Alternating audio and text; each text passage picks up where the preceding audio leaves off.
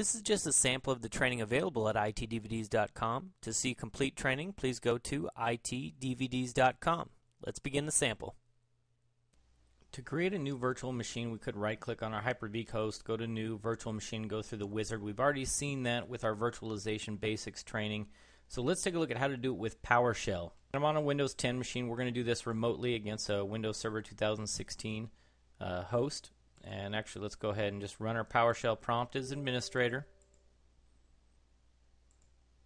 And instead of adding the -computer name to all of my commands, I'm going to go ahead and just enter PS session into Hyper-V02, so I can just run commands. So to create a new virtual machine, we're going to use the new-vm commandlet, specify what we want the name of the virtual machine to be. I'm going to call it Server 01. You can see currently there's no Server 01. Specify the virtual machine generation. I'm going to make it to the memory startup, 4 gigs, new VHD path. I'm going to create a new virtual hard disk, Server 01.vhdx. It's going to be created in the default location. Specify the new VHD size in bytes, and this number is going to be 80 gigs. So I'll go ahead and hit enter to create that virtual machine. Okay, it's created, and there it is. If we want to take a look at it, we can right click on it, go to settings, and we can see there's currently no ISO image or DVD drive on this, so we need to add one. Of course, we could use the graphical user interface to add it, but let's use PowerShell.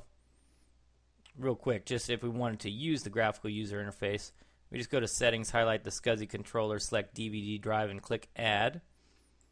So in PowerShell, we're going to use the add-vm DVD drive and specify the virtual machine name that we want to add it to. Server 01, and pretty easy. Let's go ahead and take a look at it. There it is. We can see it add the DVD drive. Now it didn't mount anything yet, no ISO image. We could have added the path -path option and mounted an ISO image at the same time we created it. But let's use the get-vm DVD drive, specify the virtual machine name, Server 01. And so we can see we've got a DVD drive at SCSI controller number 0, controller location 1. So now on Hyper-V02, if I just browse to it, you can see I'm going to browse to the E drive of it. Let's go ahead and go up a directory. I've got an ISO folder on there, and I've got all my ISO images. We're going to install Windows Server 2016, so I actually want to mount this ISO image. So to do that with PowerShell, I'm going to use the command set-vm DVD drive, and here we're going to specify the path. Again, we could have added that to our add-vm DVD drive, and it would have mounted it at the same time it would created it.